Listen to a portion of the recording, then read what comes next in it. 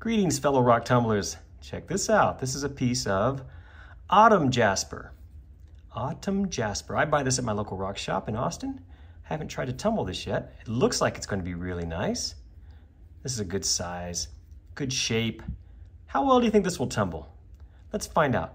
Let me go ahead and get this piece of Autumn Jasper rolling in a barrel in the coarse grit, and I'll keep it going as long as it takes until this is nice and smooth. And then I will bring it back in here and show you what it looks like before moving on to the polishing stages in the vibratory tumbler.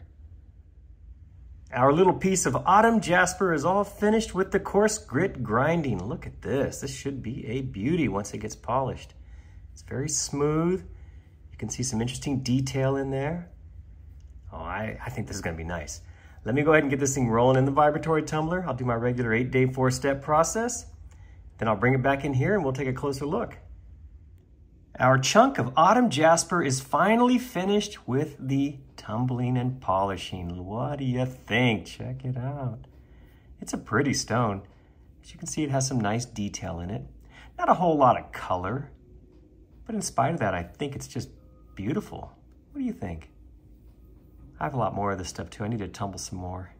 Maybe get a little more color and contrast in one of them. But even with this sort of muted color and contrast, I still really like the way it turned out. Took a great shine, as you can see. Very nice reflection. Overall, a good tumble and shine. Hope you like it. Thank you for watching this video. I appreciate it. Please remember to check my other videos for more like this. Thanks again.